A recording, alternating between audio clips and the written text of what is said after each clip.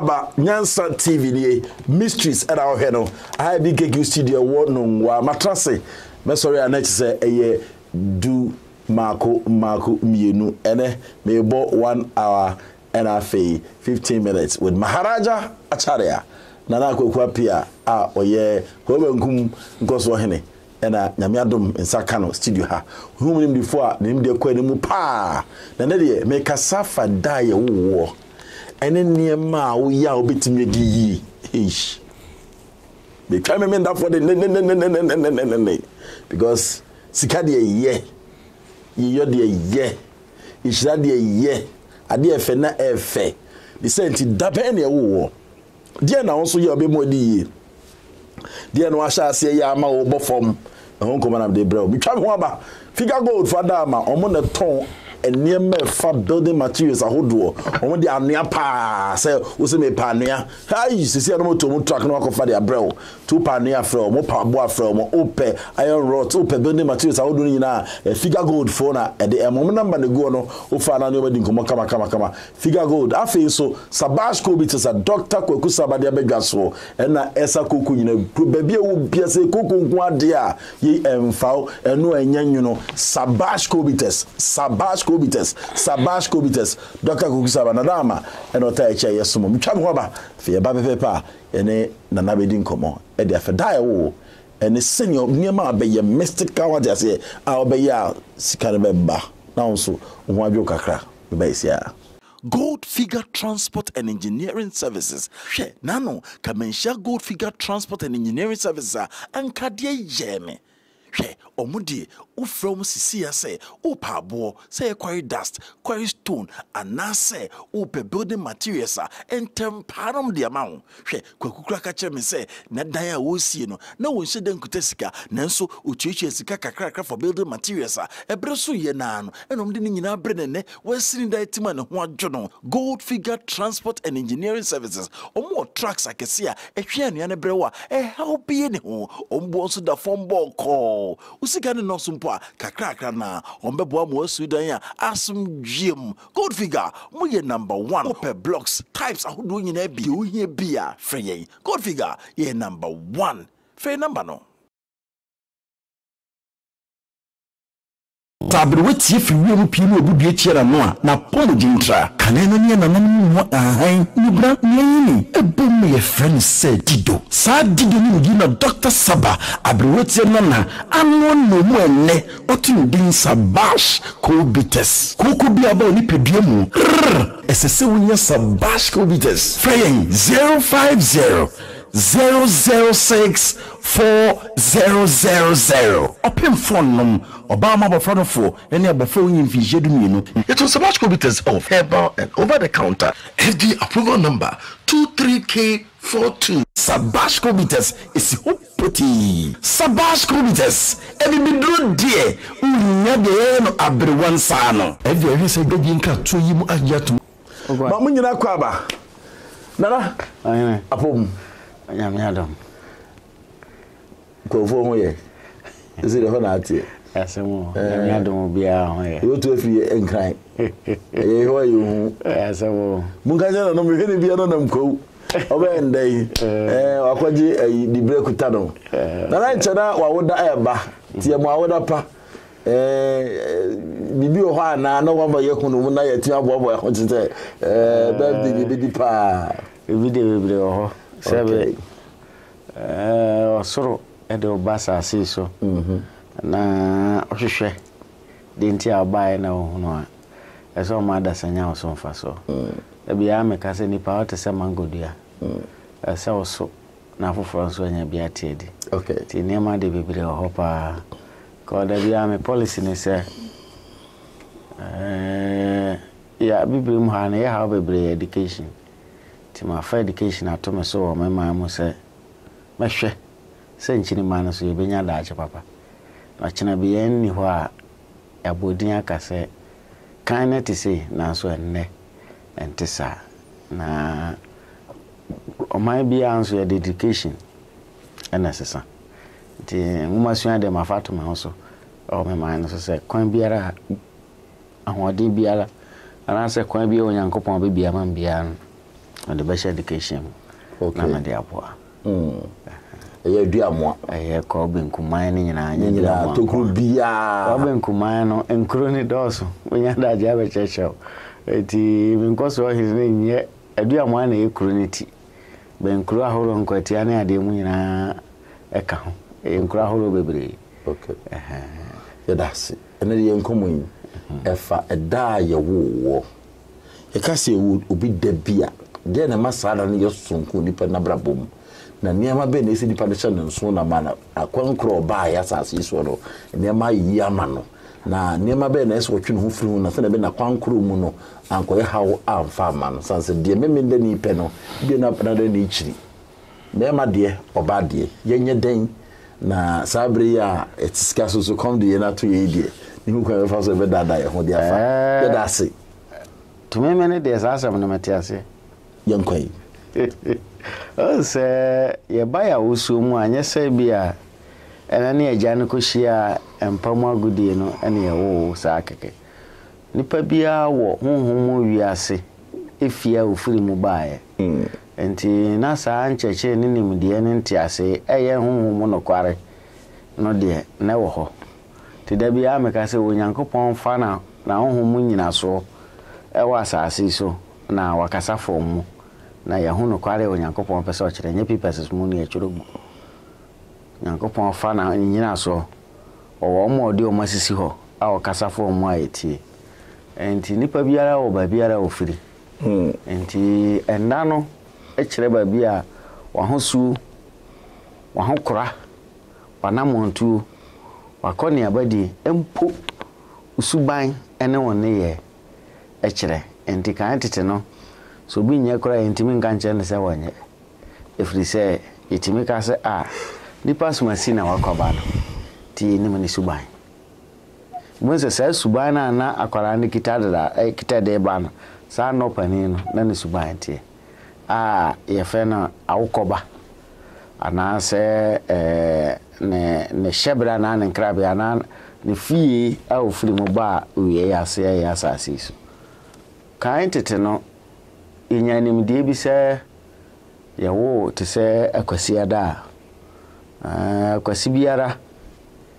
ifiri uya anase uya bosome eso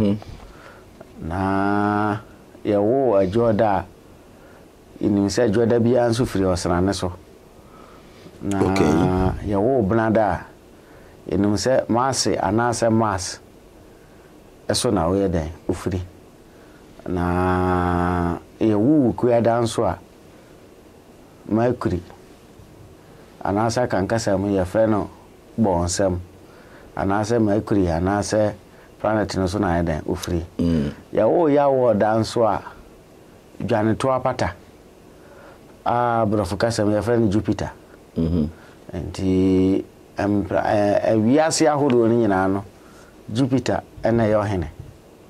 ye fe ni dwan to apata anase Jupiter eso no ye nyina ya woda fo ne den efiri na efie da fo no so efiri ahofefo ahobrase adebuo oba tampa Venus na memene da fo afi wie ya sinyankopon no mu no ebi frɛ ne Satan no Saturn planet eso no ye den ofiri na yawo sa na ya yawo suban sa honhom efie ni kita enti me fan say yawo kwasida na kwasida fo ehyiran wo ba bia fi se ofie wi abosome so na wono sikanyam esanse omo ekita kokosra de anaso mu kita sika kokko ahyenso de enti omo yedie easy na omunkan konso no mpentreti bibi omutimi edenya na omo ye very intelligent I saw omo pie because untimi nyeska obra sebe wajimi fo nyeska wajimi fo nyeska e bashi nti omo na ya na kan se kan na me obio kan na me say no nti se wo sa pempenso no mu a obi a oye kwasi da biara no electric fish anansa pusu akangasa me ya fe na pusu enkan Ntiase. Omo we pa Ghana ni modern tie chen cannibalism. And apusu so ni mapusu. Onsa apusu no abo bi o wonsu musuro no. Purukusu na mo friend na purukusu. Ben dia say dey apusu electric fish. Abo bi o wonsu musuro even ne nyonko mo an ko kom. Ndi kwase da ni hu na bra abo no a ne ye dey simple. Omo kitanyim dey pa na omo easy to penetrate. 2 ana omo nhye obi ase. Because omo hye obi ase always na omo no ye nkrofobia awoso omo pi. Enti omo abra bo omo bo no. So ohunu ne ho ya na afa aduhwa mo ne ne ma eso de ye ne ho nya sa de bia na eso sra. Wono sra de omo sra nkasa ye nkutu. Ana se osoro do na dua na omo de ye dawa no.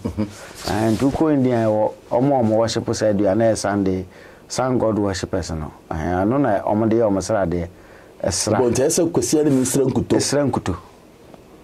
Sa de du hwehwam ne ade na mo. Kwesi de ni biara. Wa de ese osra 2. Wachi wa de aduane ense se wudi atoko. Kwesi de ni bia sha se wudu atoko pa na bra boy de esan eba fom. Na onwale ne nyonku kwesi de ni. Uta wale ukromu ni pa obi bia be de ebe ba. Kwesi enti akwesi nso abo ese oye no ofie abo jiramo. Nyame wanwa abo jiramo na ese oye no fie. Ti samu e umo ta mo aduane a bonsu abra boy de ahyase esesa. Na obi bia de ekoso nya ba ye nya hwe natural mistakes. Okay. Yankopon de kan wa osuo no edema ho.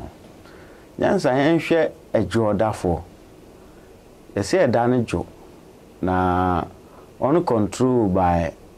moon god and asa wasran. Na sa wasrani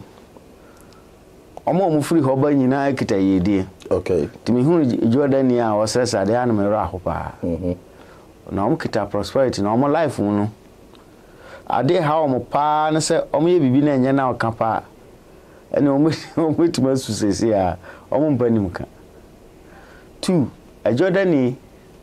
waduane pa se odi pa eye soro duane. Ebi ti se kan tete no. Ne waduane bi ti se akam. Eye ba yere ba so osoro. Ene pa ke duru kra da kan pesa duane bi di. Ana se bode obepe bi na wadi na mo no sanse mu gina homa yedi nti no na yedi gina homa nipa nti no amo ese mu fidi o mu pa na ntwi enti obi biara o de osna ne nyame be ya adwuma no one na ntwi na be nante to osum biara de osra ne yo ni nyumade no one de na ntwi na ya o rituals. Okay. So there was an ebe come. We pancho sankrofui. Nipa one obu nipa enche ne abu omkwasea. Na always nso we fan senka omoye emo anka maka se sebi omunim de e form. Nipa na obu nkwasea na hwa na ogusu e kokozo bebu omkwasea. Bebu nkwasea na opese wa bra boko yi a edu Monday na say Monday na pachoba sora ahomache 3:45 time gravitational force na change ama demigods na call ama eternal gods na be take over no oba sensu kakra na o de go form 7 times babi a odigu no ya hye honso say asase pa mahaba ni adwura bo se uye sa de no for 40 days pachoba bi a obi ayebi 40 days once ajura be fifi o am sa ajura omuni ma de kode et say porcelain. Yes, porcelain ko are what do actually et ha bank to bi a be free sa bia e ho if free part na fa to nso mu dware uye de an o de Monday born o de sorry ahomache 3:45 na is our status na sa ha ban be free ho a ritual as a come planetical from moon planet and so na baby I call and I am share Tuesday for na Tuesday for omo free Mars planet so na only ye nipa bi a o makra aboa oboya ba so so ni oboya dad Nyoro mpreko vie mpreko eti abrada for ye nipa bi a omo nni omo ho omo boa nkrofo na ono hard work be a wajumam give it to them omo ye wie pa wan ba mo ma obesa ejuma nti brother ni bia be ene ma boa we na ejuma na ye ni apam nipa ni mu na ejuma na oye nti Tuesday ni do na person connected to Masa pe mo friend say twapia ba we friend bitakola Chingoro yes open mako 7 na wape ebi friend osoro ebi friend dawadawa dawadawa na so abantiantian bi epa yellow pacho mo amunim no amoye Tuesday bonds mo pemi no fie edu opa o de bi gunsuom na wadware e manensa upia bontin hu kwanta na wada no wachi ahwe ufie nanim na wafie gu wachi because Mars no and Earth planet you affiliation bi so mo pere senka nipa amra ho nti omo wo ayese Jupiter and Mercury obi e pere na hini obi e pere dom nti so ye sa de na o de ni nyina so asase so nipa bere nyina so ye ni wa nti ye sa rituals no na master no Mars planet mantra no na recite wi a bo sa afa obi bia de cause brother ni no we sa de na afa omo abo omo yi umu anyina abesan ba hwewo na omo abo ama prosperity ba but dawa no ka betimi a soja na de kakra nso abu apebi na de atum na ahye na fragrance no afa ofie ho na enye da bia na abeso nseze won haba manzo ehye a dawa na ngasa hye ofie o hye ofie fragrance na ba bo ama ngasa wie peye na de bi a oye na yeden etimi gina na ye wo Wednesday for no are controlled by Mercury planet. Okay. Now one ye nipa bi ombi bia para giri na esan se won sunsum aboa offense ponko and Wednesday bia ma kire mo rituals bia obaye a ebe connected to your Mercury planet and ba bia wo. Okay. Horse oba penny mbe mo ma in picture 7 running 1 oye ba kopa a problem so ba kopa na oye obesoso dai bon be 7 na o de abo odem ti eboso 1 2 3 4 5 6 7 no mutumrika yes now o de abo odem Wednesday no sorry anaju 2:30 am jare nchene fa enfuturu kakra egu ajale you name barefooted kebeti mi kra aka 5 days amana do Wednesday no say ritual say you name barefooted now do name sisim futuro no so na wajare nchene ne wi a pia bonten ye wo ahaban bi e friend na me ba chomon pibi enye na ahaban we nyina anya na fa on sani fabi fa on sabi nkumu fabi kambom sere osoro ne asase se ufiri babi na abaha oyo hoho unim ha eto nsabe nkunu ni fa ni nyina enkambom fa yedi emra wo no abusua na do nsam ye no ne de emena ede ahyewo no wi owi a na fia menemiensa ko anum inka ne tunsum na dware yesa ritual si fo ko da bia na hwe abrabo enye mpaibo enye hwe enye fasting enye hwan ba ya obi bia bekoso na uwi a mesre mo ko da fo no mo chiwade pa ya bo abilikiri ukwada yes esesa o de kan no ponkinam esesa o kan o de kan no na mpinam because mono mo control both Mercury and Jupiter and moon until moon na the favorite side of you until Wednesday ni bi aba wale anka wale Monday ko na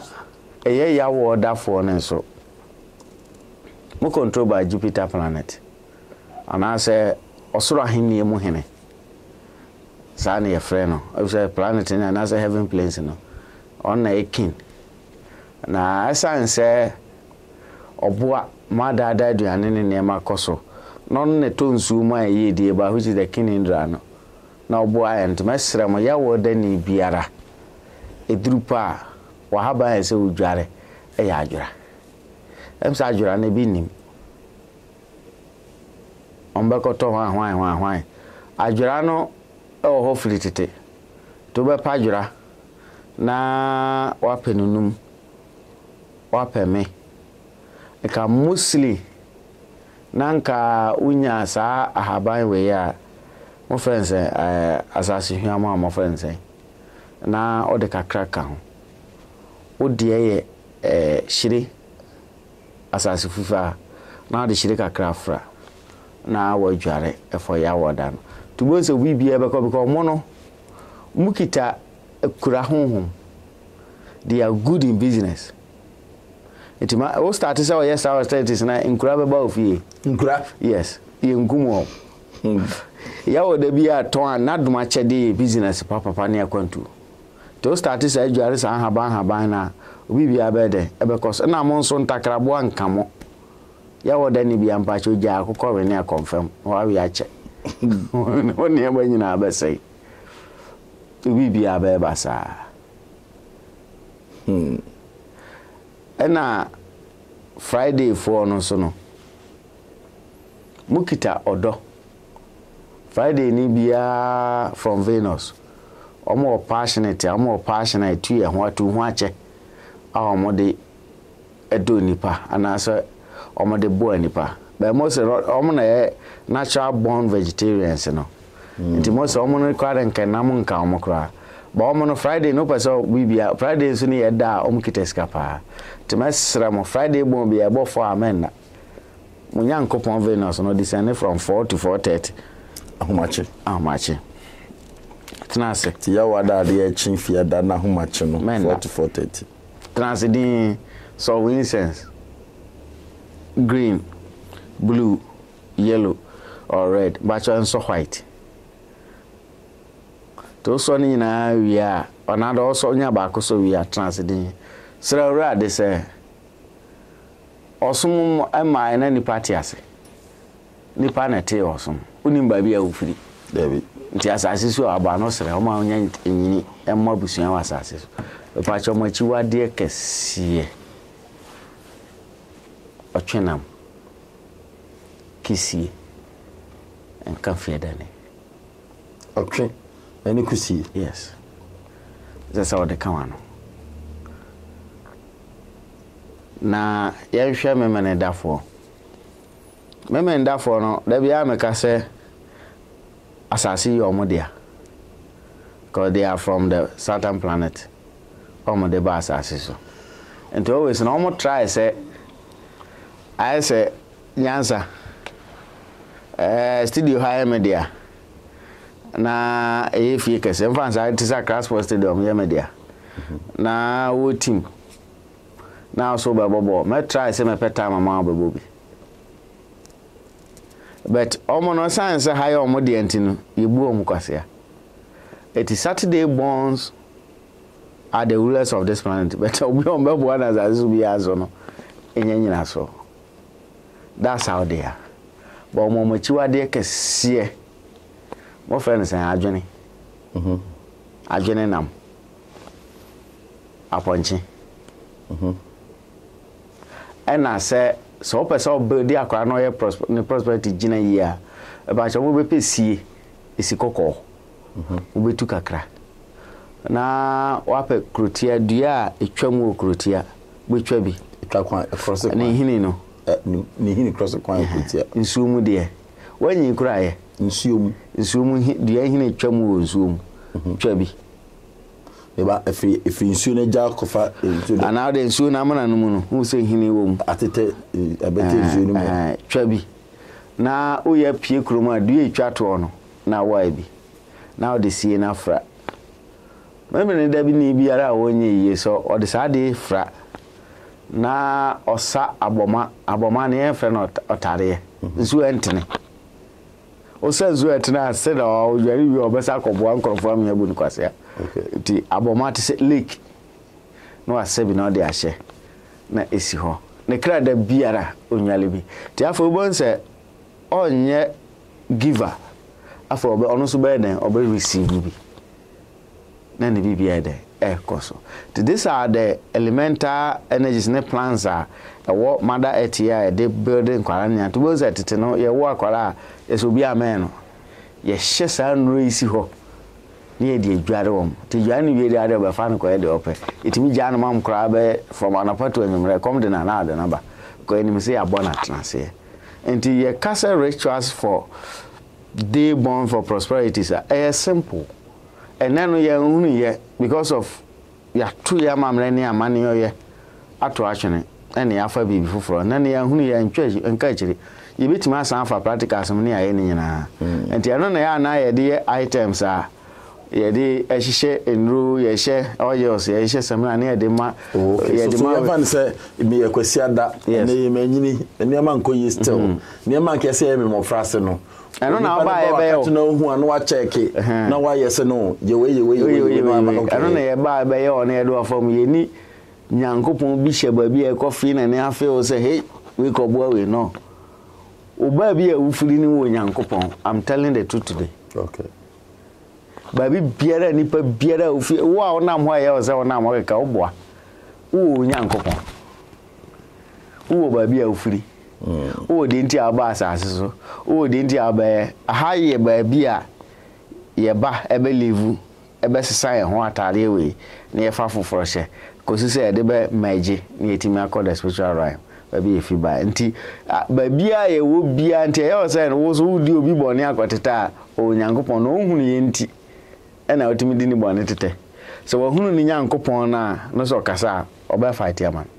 eno nchese nyankopon bi taba bi a onya ye he no abe no obia wo ne channel oba fama ne bibia be de because nti day bonds no obia wo de kan de nkan de odi de so ye na namontu oba so wa de so wa adwuma so ye de so ye oye bibi na ekoyi ekwo bibi na ekose ya ye energies no bia practical system no obi ti say mercury ni ade no omo boa wa na say edu time bia eso resting time ni na wo mo anye pa omo science okita the running horse ni to timi eden etwe yare ana so twe how the ben timi na so hu na cancel free ho no abraba ye na den na timi cause ten ya na ready ni a cho so o life ya na say na wo ni a chero say na wo ni a enye eni bi e boro so say afi ya ni ne o de yedi hu ayim e ya de o twe di ampon bobo na hyehye de ama ye de daada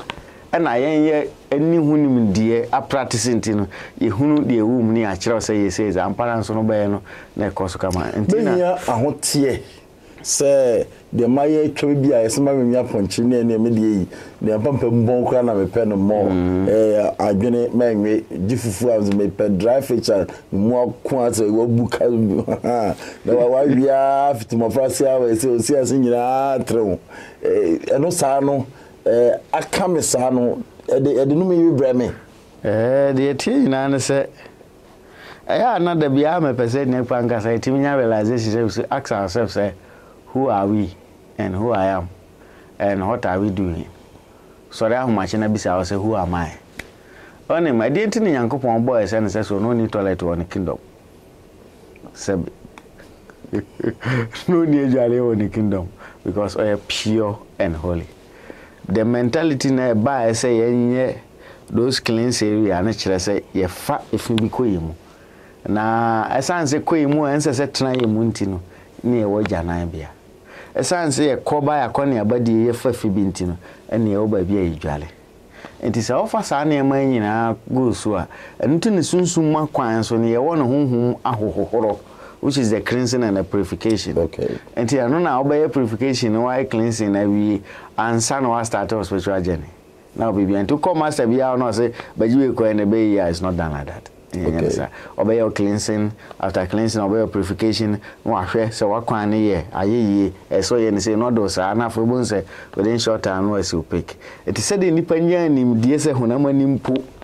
if you buy as well, you could jale. Bibi ba emu na nya ye de kwaja na bia saa na sunsun wi ase de etie enti master bia be he no do afa process mbebe ebi kra ebi de ofamu to the last end ano den but ye ne kakra saa na de abo nipa enti ho efi ho enti uhia purification uhia spiritual practicals ansa no abra ba abo na de etimi akoso wow yeah bitwa me ho ba na ye fa dwato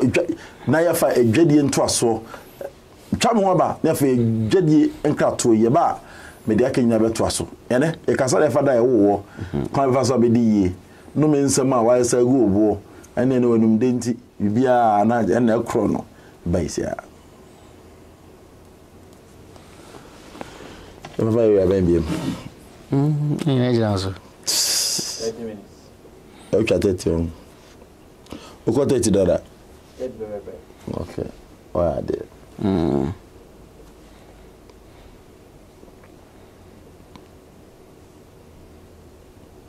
Yango. Mama nyina kwa ba e do master so maso yasene gold figure and afi Sabasha Bar Center onso bit ma ba so yasene jaton die bi kuto bi I promise you 150,000 eyeballs every month enya sem ketwa ena e ba YouTube zone de to a e da o sa till enya de se bosum na ye fe da hot sa antibra ebo no so da from bra na be so yimu na intimi nko o man ni wiase afa na nyina nko fansam ne mfa da mo bra no e fa me nyan sample akwa opem san ni afi o man to so Maharaja me bisa o ke kana o boso bia so wo de wontimi enware jwada ni we brother ni de o ko ya si ni ti eno nso e ka de ma ye ho kire wasetremi ho pa nipa ne be bo bra no ti ka kire ye dani mu ne da bi o ha ne da bi nko ne ade no eno nso e de te nyina ne se nyansa achiwade kase wo mu ne se ebnadafo no eye maasel madika chawo se omo pre tumidie nti ebnada ni nwale brada ni okay mo wale eya sumje na mfa manye yedie na betmedi ba munya sumje yes nti obi o ha omadi ye pa nanso na yire woni fie na onzo woni fie omba no adu an kwa made na de for ka kuma obi atene baby wow brother ni nwale brother ni okay ena ukua da ni pesa o wale ne para aye kwasida anase fieda na o wale ukua da ni na odono obat omo yese omo nyina aye the same kingdom enti oya nchen oya eno so moa ena mesre minuanum kwasida fo and try that so be wale fieda obedumoja ijabe ya anse ye kika hihye mu nyina no onyankopon de ahoden enan bi ana ehye mu yoda sane na ahoden nan no ye wona okita ensu ahoden okay ye wona okita ja ahoden okay ye wona okita mframa enti dey bonds no kra no ye na nanum nim elementa no na wonu nim se ejoda ebiara eye ensu efise ofiri osrane so na ebranda yeja na ukuada nso eye ensu ye wo awie kwanyumere nso a oya asase okay na wonim se ya woda nso eye mframa na wonim se fieda eye ensu na wonim se memeneda eye asase na kwasida eye ja enti wonu hunu ni sa enti oba wale ayese nyabotrem yen kwabusuanum ni yenhwehwem ni yenhunu nti wonu tu obofo kwabusuanum ko omo hwe sa na manyina time na wonu hunu date of birth na ade na be check sa na manya day bonds no su kita the elemental creation enti omo hwe ni na no mahu no ma avoid no ma twa so aye adwuma pa enti sa ensu eja asase mframa ahoden ani ida aye honhom no etinipa mu no ano so untimi hwe se honhom no eye papa efise honhom bi o ha na obetu abone so ka na ebia nansa me ba betu awoka na mababe wale obi nso odi nyansa ono na mekutu yaneka tetefo ne hunu se obi ntisika enwale ne tamfo ti eba hwehwe mu ne yahunu ansa na wale na adan akoso ti sa na ema nyina ya ade a ne koso a na de boa ema yasetena mu no ye die ne nkan koye dan etimi ba etubon so tetefo na anya wale a eguda so hwe ya tetefo na anjia wale a achina ye kosese ye ko cancer da tetefo na anjia wale a wono kwa na ochubi ya isesi omontamasam na tetefo no mra won hyehye yi ni esanso onim se ohaw ne amane wa wale muntino omo hye mra bi se empena wale yeguna bankom di se opese wale dia odo beba fie ni ahwehwe mu se dia ko wale ne kwan wa na dia asomdua dan aba because obi anya asetana pa anya bobra anya sika awale ntine honto no ntimi ntranga na awale ntimi ntranga bochi every kibi ayeso bagana anya sa oja na yele ne wa ha obi so ba dan be fa ne ma ye nkwan awale ma stable of mind it is a peace ni awale ma de how ne amane bebre dan eba it is ane amane na nanum no wono ni education no saa nai na omohwe e de hihya wale na omohwe ahoden su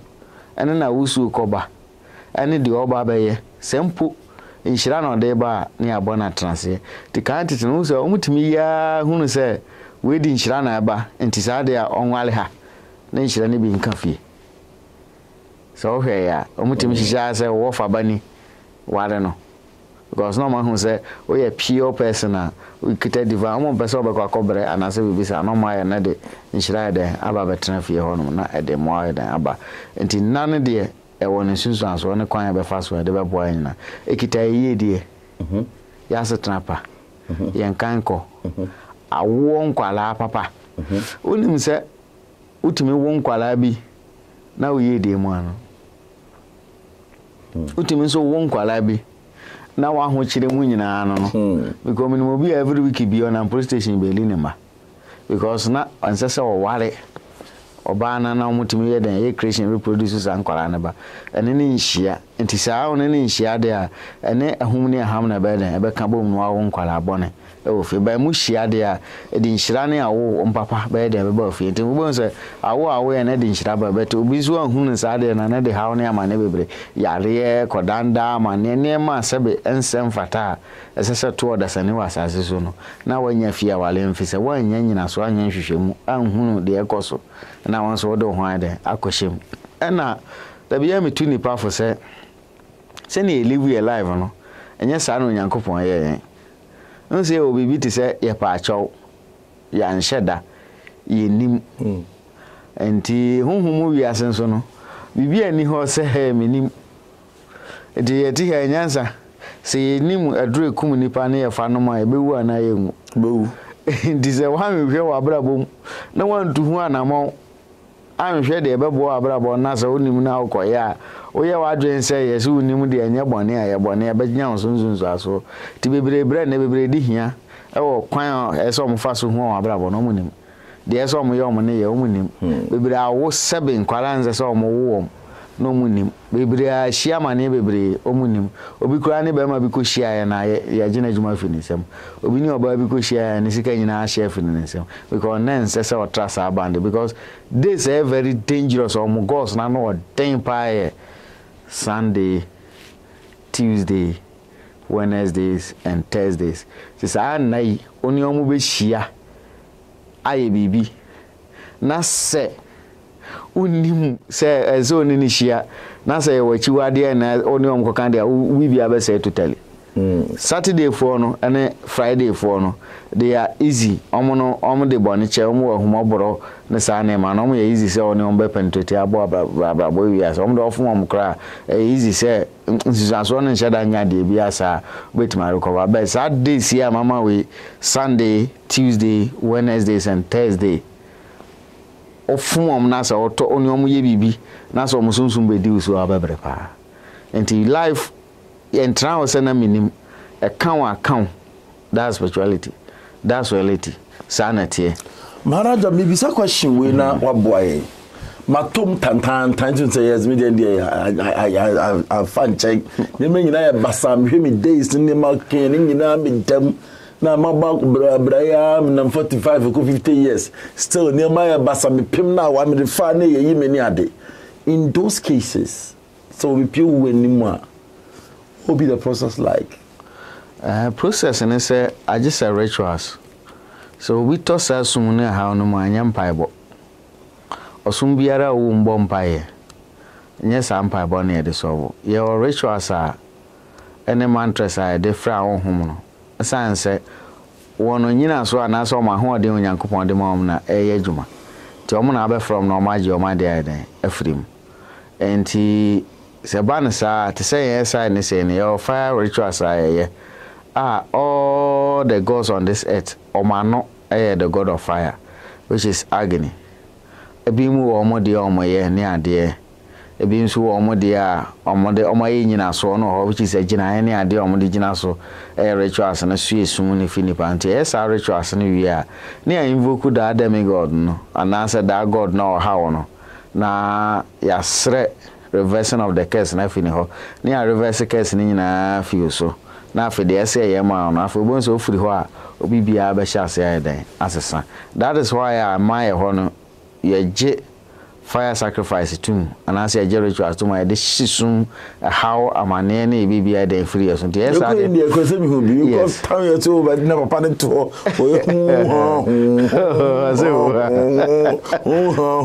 what show me dino no hwe gum na be energy bia wa finding bia no omuba ho no dey obone ayen achew now so I start a new life no abra boy dan koso that is why am I on here SR rituals no and now kwa that religions so a be a year for insumu for purification insumu de subone no subono minim asubone nyina so de but I think say ma bisa almost say to be a born again nte ye ko horo ho free born that's similar yes but anya num na tse bia ye di jama say esum bia na ifin bia ba ho bia na obone wa nyina no ye horo free ho na ho ante that is the reason te about so ansu no na yew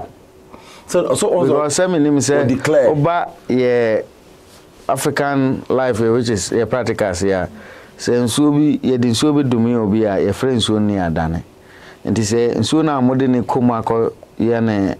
born again no na ye na say no the gina ho de ama ayeshan so de amase bia me say nsu bi bia me hia karka pod ya ma de na ma fasa waza zero masabi wa hase me masabi na me di jan say o me ye nyina so na me de ye tad na ma nti say eno na ye nsu pani wo ho no ma na because kokro bia ye mfa ne say Jordan no na ye nsu pani a na wo ho no ma John the Baptist e kom no no wate ho a ode adwuma no kom no John the Baptist no so Jordan kom for John the Baptist dey go for so Jordan kom for spirituality has never changed in Africa yanza spirituality wow John the Baptist you come for oh yes so Jordan come for spirituality has never changed in Africa yanko ye chi back ko Jew for no are they not blacks? They are blacks, yes. Where from black? Have you ever seen black man from Europe before? Oh. Fi Africa. You share your origin. Your practicals are your sunsum semu hana. Omo tinsu no no omo ye den. Omo ya come for. Nti so obi nsu ye tuntumu no atwa mpese no tinsu no wa no ye den. So na di jina so aka there benya no di ja o me African spirituality has never changed uji tum say asasa ensesa yo de tia na tie aye ko enkurumu aye nimu aguso omo practice o aye nimu nti ensesa de ana John no ye den o Africa ha o so Jordan na okay nti Israel na no kana onu se na Africa de o honom kreti the whole critique no Africa jo munya Africans Christ munya Africans size na wo after Kemet wo Kemet ne am fancy sa ensuing home for Or the mechanic in the match. Oh, this way, quite a dear different. Some Mediterranean in the Diangasan. Ah, near the fair one night Israel, no near there no. And son of Bekri, Russia, Israel, and oh, Israel. Israel for normal blacks. And the African majority has never changed. And say, and not just a soldier and a penny. And Ghana emphasis in swinging I as well. And it's almost was no because so from more. Okay, and I sent Combina running river. I any soon in Tahoe to say the Bagia Tahoe on by the Ankayoke. Tagra, that's a swimming pool. Tender. I glad I should join us any part. There we carry a grada back of a grada. And a minimum. Unum,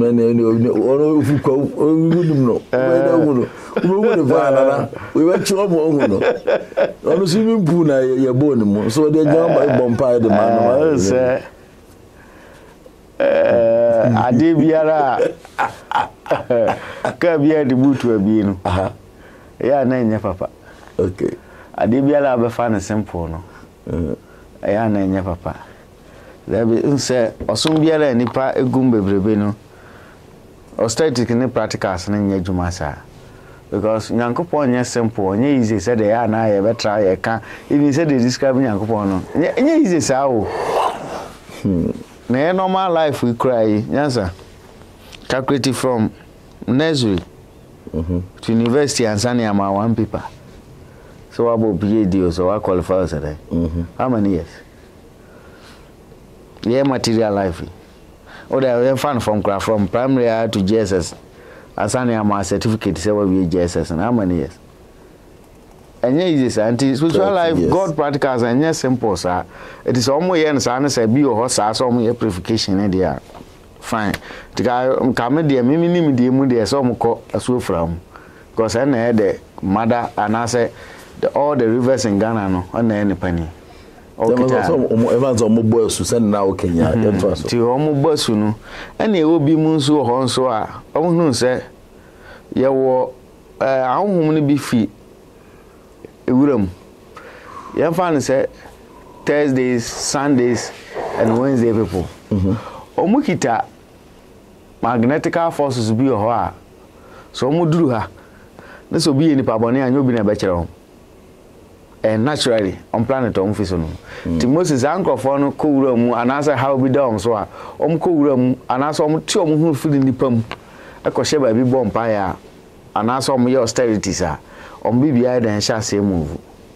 And to Muslims, so I have found a creating as auspicious place. Ye did a just anchor for an sonko. And to work all kind to know, say, ya no my baby to say, I saw yeso.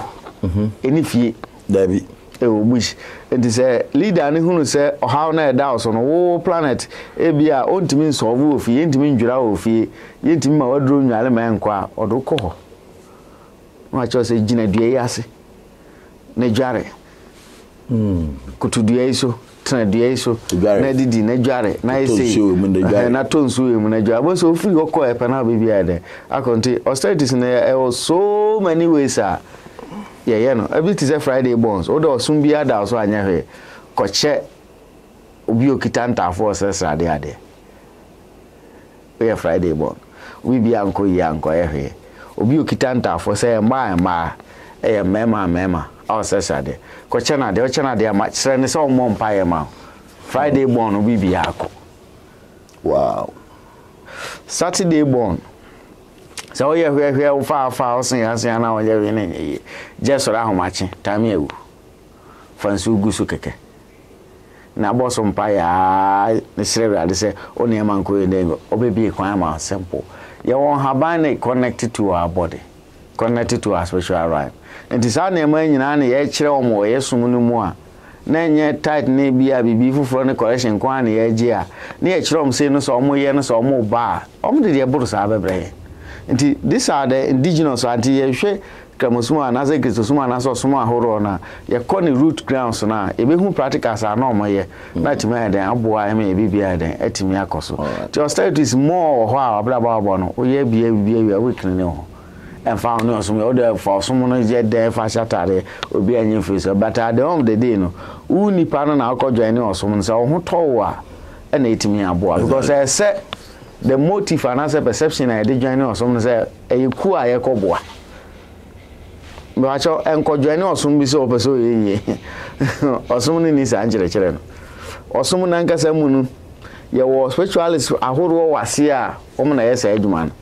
enti obi o say bia me ko Hindu me ko Krishna me ko Buddhist me ko Jainism me ko Sikhism me ko Confucianism ko Zoroastrianism me ko Taoism me ko Osumwe me ko Osumwe me dem akwa amenye ye udi ho agoro your priests, your masters, your austerities, omo you CS rehes, omo your rituals manipulated a fun personal life here. Now survive what all the other boss, someone omo munibia, sabi omuntimi pajayan. And in cosum be muse, may cosum we say me because leaders in the baby about omun can quality. Oma say MP obe pe vote. Baby nkan kwale o suma ambo di ni na leaders ni mo na nkan kwale. Anchom di ene o ma kan di votes no ama de o ma she prison room o sorry o de atunitirim so o mo din bi na din ni be ma na yi. Me was also call round esa yare agiska. Iti ada na on chere ne say yare am say me deeper meditation. Me use mantra we and am not call ye. And I'm in results. Enti mo kire mo say kire mo on kire om. Enti mesrem. Mamu blame religion. Blame yourself. To help us all survive. Go to spiritual masters. They will show you. Spiritual masters no e course mo mu ko boa. Ade na omo de omo to oboa nkrofo. Mo munya den mo masters ye be frem sa ye nyamo. Spiritual masters in Yusufun. They say na nim dia because can't it no. Ni obi bi e connect. Say after I said I cut you na Kali yoga ya ba we no ko e be saba e bi e connect here to say what ho ye say ubo bi din no ama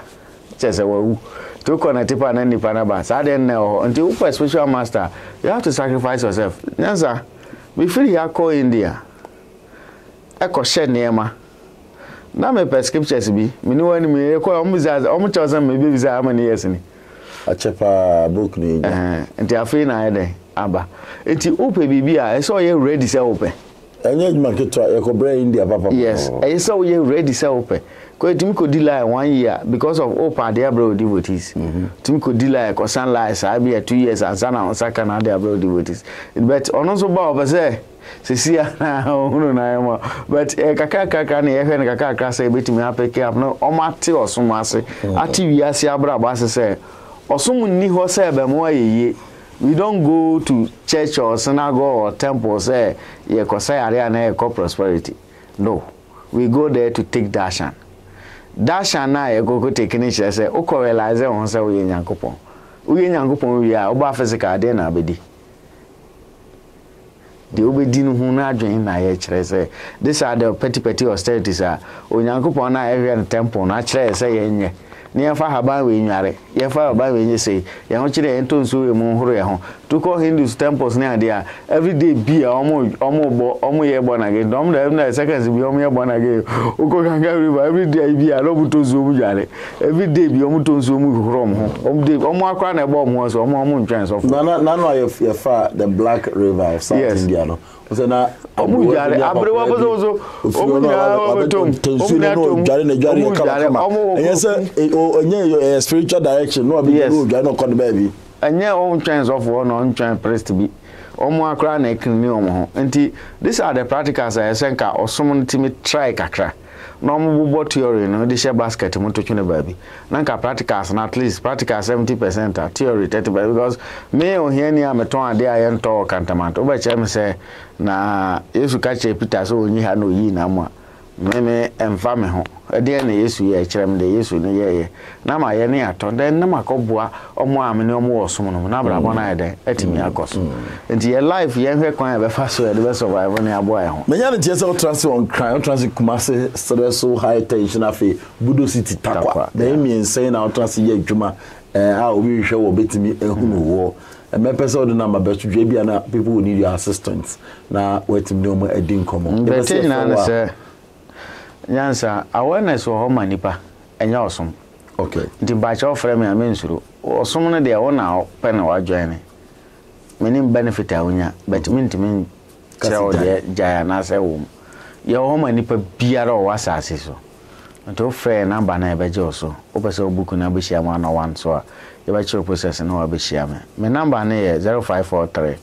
012186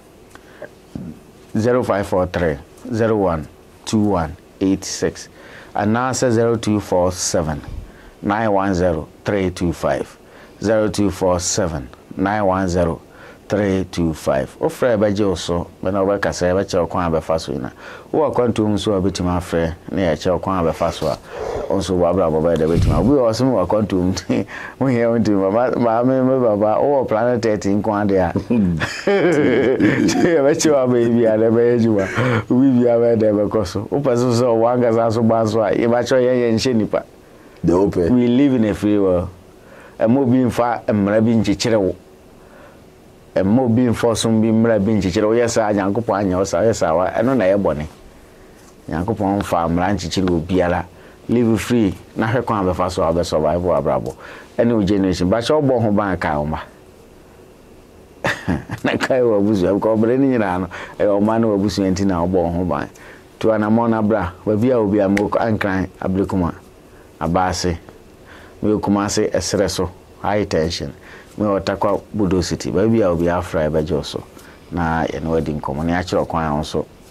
osoro a ono onam se de obi na suma da bia maka chem se obi na suma aye nto uba ha na ho kire na pekwan abefa so ne nakasa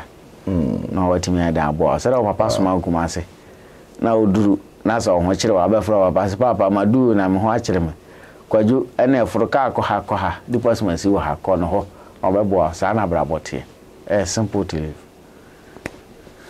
Yeah, that's it. Me did nyansa bo akwa Maharaja chari na kwaku apia kwa benkum ko zo hene ene na me do mo be kan ho a ba yesua de ene papa e don no so yasena so beta echi na dwumadi yeni na yemma na enso ani wasua de bebre da be ne wo ho asem ne sen wachi a be ne no watene no enu tina me ni hia ene ye juada ye nada mu sam ti sen da mo nyina mase on ten kai ne wedding cry bye for now.